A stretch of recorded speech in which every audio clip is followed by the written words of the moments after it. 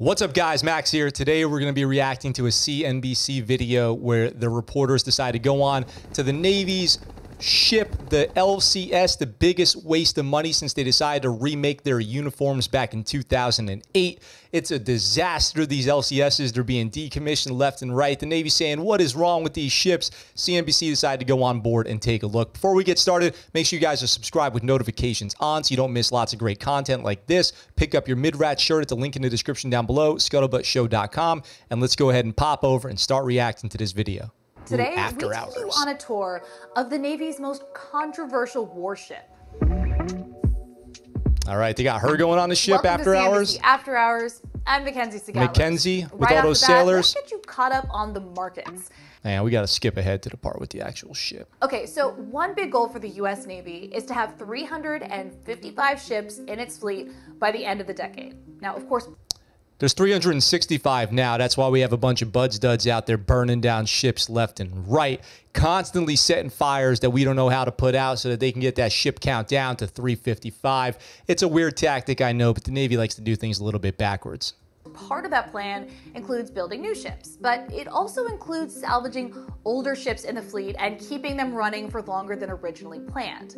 That doesn't seem to be the case for the Navy's littoral combat ships, though.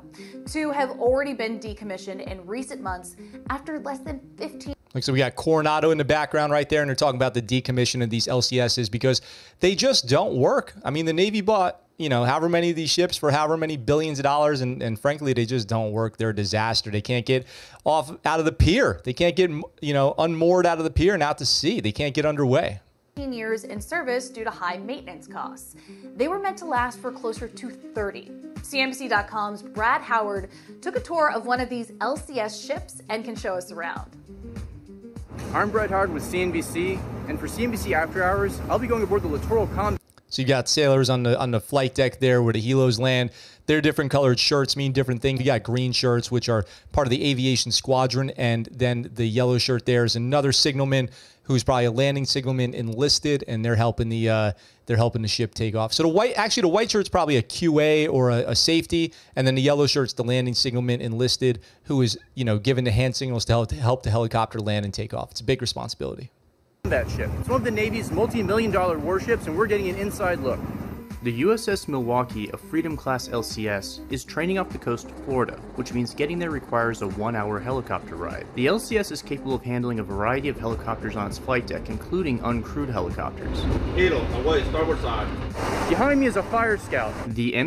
The Fire Scout, he said uncrewed, but you might know it as a drone. The Fire Scout's an unmanned helicopter used to perform a variety of operations off of ships like an LCS, small deck ships. Q-8C Fire Scout is an uncrewed helicopter that is as big as a normal helicopter. It can help the crew by providing surveillance over the horizon, among other uses. The LCS isn't a giant warship. It seems like every inch is dedicated to a purpose. The galley where the crew eats is utilitarian, but it provides an area for the crew. Look at that purple shirt, or you know, on the purple shirt, they're in charge of gas, fuel, and stuff. Look at her looking. She's like, "Get off my ship." They're like, "We never have cameras on these ships. Get out of here. We're not interested in having you come film us." Careful, Brad. Careful. You're in the galley now. You're on that galley level. You're about to get eaten up, Brad.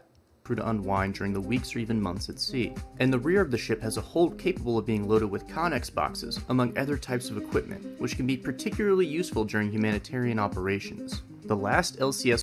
I don't know if he thinks everyone knows what Connex boxes are, but they're basically large metal shipping containers that we use for all things from shipping to offices to living in. I lived in a Connex box in Afghanistan for 6 months. It was actually really nice. This was ordered in fiscal year 2019, and the average cost of the last 5 LCSs ordered was about $983 million. There you go, $1 billion. 23 ships have been... Can I get some of that? Can I get some of that money?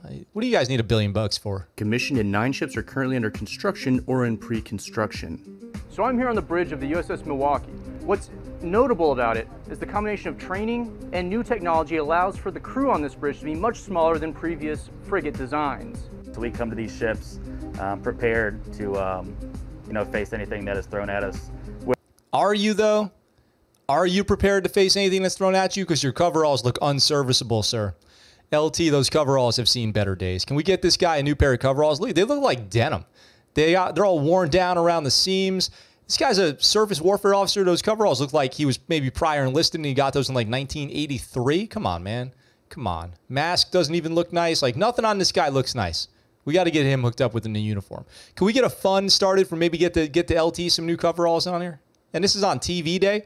On the day that the reporters are coming, you couldn't get your nice coveralls out with the lines pressed into them, because you know some real Joe Navy out there, some Seaman Schmuckatellis out there with the lines, with the military creases pressed into their coveralls. And this guy couldn't get nothing like that. And plus, he's on the ship. Somebody's doing his laundry for him. He couldn't get somebody to put a nice uniform together. I don't believe it. With the 3 people that we have on the bridge, vice other ships that could have anywhere 12, 14, 15 people. The LCS is equipped with a rigid hull inflatable boat, or RIB. These boats are also useful for search and rescue, counter-piracy, and also for certain sorts of maritime inspection. The crew of the Milwaukee took me on an exercise where the RIB would be launched from the LCS in order to send sailors to board another vessel. So they call that VBSS, Visit, Board, Search, and Seizure, and those guys get to do a pretty cool job. Normally, they're just sailors who have regular jobs on the ship. You might find a lot of bosun's mates on there, people in charge of the anchor and painting the ship gray and all that good stuff, and they get to go out there and actually carry weapons and hopefully not accidentally shoot anybody, and they can go out there and check other ships and see what kind of cargo they're carrying, make sure that they're in the right waters at the right time, that they're not up to no good. It's a pretty cool gig on a ship. A critical hose malfunction which prevented the doors from opening. Shut it down! Shut up, APU! The crew quickly and safely fixed the hose, communicating loudly through each step of the process. After the RIB was launched, the sailors performed a boarding exercise supported by a helicopter from the LCS. One of the main advantages a ship like the LCS brings to the fleet is capabilities such as this sort of interdiction. The small boat and aerial support the LCS can bring to bear is also useful in humanitarian situations, such as when Haiti experienced an earthquake in August of this year. USS Billings is one of the first ones on scene, so you have an LCS on scene with their helicopter providing humanitarian relief. I'm going to be honest, that guy didn't just exude leadership to me with that hairline right there. Can we go back to that hairline really quick? I mean, I don't want to make this a superficial thing, but I don't know. This guy's my skipper. That Swow up there with his faded coveralls saying they're ready for anything. Do you guys think that this ship is ready for anything, or do you think this is the next one to be decommissioned for maintenance issues? You guys let me know in the comments down below. They're providing humanitarian relief. At the end of the day, the LCS is a Navy warship, and it's designed to engage with the enemy. The LCS has a 57mm main gun. Its primary purpose is the anti-surface warfare. Can be used against So here's what's great, Joe. Joe over here is a fire controlman, senior chief petty officer, an E8 in the United States Navy. Everyone thinks fire controlmen mean they're firefighters, but those are damage controlmen. Fire controlmen make sure that the weapons on the system are ready to go at all times, firing big caliber rounds and rockets at the enemy or any incoming threat. It's actually a cool job. Shout out to the FCs out there. air warfare as well. You don't expect a gun this big to shoot that fast, but when it starts pummeling out rounds, it's definitely impressive to watch. Look at those shells. Look at those shells. They're like baseball bats. Ships in operation are also awaiting an upgrade that will place the Naval Strike Missile on board, which will be a huge upgrade in the ship's ability to fight other warships, something that the Pentagon wants in an era of strategic competition. So, you know, they say if there's a big peer-to-peer conflict like the United States versus Russia or China or something like that, this is going to be a massive amount of battles at sea that we're going to be looking at. So the United States Navy being prepared with weapons like that, including long-range attack weapons and countermeasures, is critical to the success of those types of missions. If we do ever find ourselves in there, hopefully we never do. But if we do, the Navy's going to be up to bat, so to speak, when it comes to these managing sea power and our ability to maneuver and control the seas, which is the mission of the Navy.